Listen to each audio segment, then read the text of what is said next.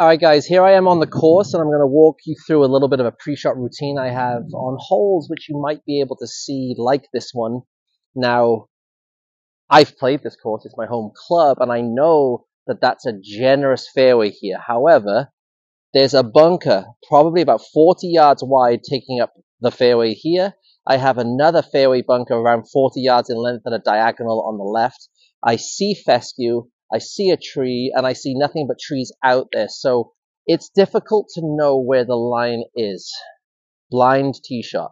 How does that affect your swing? Well, some players are so obsessed with how they hit at impact, club face open, club face square, just getting down to the ball, contact only, that they never ever think big picture, which is how am I going to send this down the line? Remember, this club moves faster, the ball moves faster than any other in the bag. So we have to see this shot through no matter what. So my step-by-step process would be to get on my target line and try to see the shape of the hole and look way into the distance, not short term, but long term. So I'm going to find myself a treetop way into the distance, okay?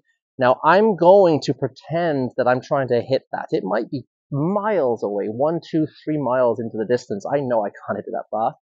Sometimes maybe, but not really. So I'm now going to try to complete my swing so that my club face gets to square and stays square as it's accelerating. It's crucial that you finish the job. We don't end at half time, which is where impact is. We complete the game. The ball must go somewhere.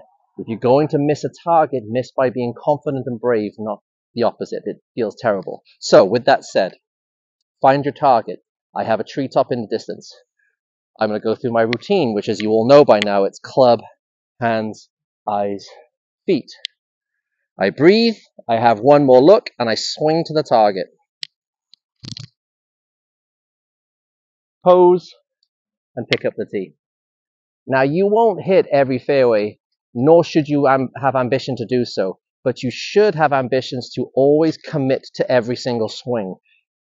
If you do that, then over the course of 18 holes, 36 holes, a year, you'll see much more successful outcomes than detrimental outcomes. So remember, pick a target, swing to the target, finish the job, pick up the tee.